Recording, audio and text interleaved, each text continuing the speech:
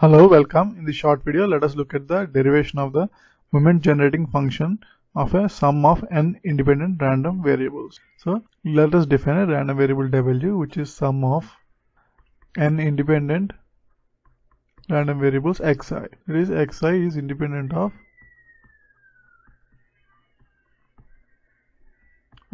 xj when I is not equal to j.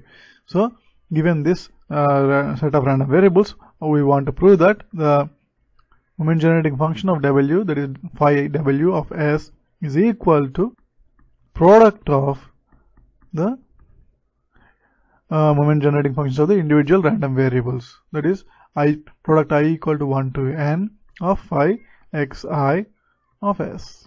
That is our goal. So starting with the definition of a moment generating function, that is we have expectation of e power s into w, and by using the definition of w, that is we have expectation of e power s into summation I equal to 1 to n of xi.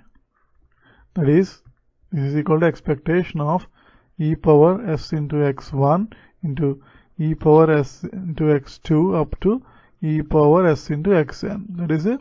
We have a product of n terms, where ith term is e power s into xi. Since the random variables x1, x2, x3, xn are independent of each other, then the expectation of the product of the function of these random variables should be equal to the product of expectation of the individual individual functions. That is e power s of x1 into expectation of e power s of x2, s into x2, up to expectation of e power s into xn.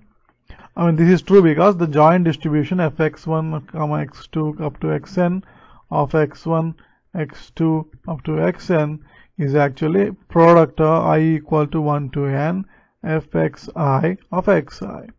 Because of this fact, we have this result. Therefore, the moment generating function of the sum of n independent random variables is equal to product of the moment generating functions of the individual random variables, that is phi xi of s.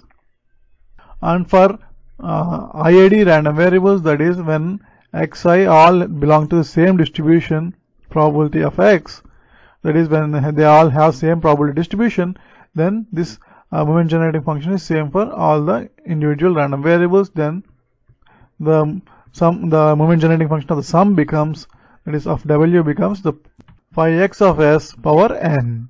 Since all the moment generating functions of the individual random variables are same, so we have phi x of s power n. Thanks for watching.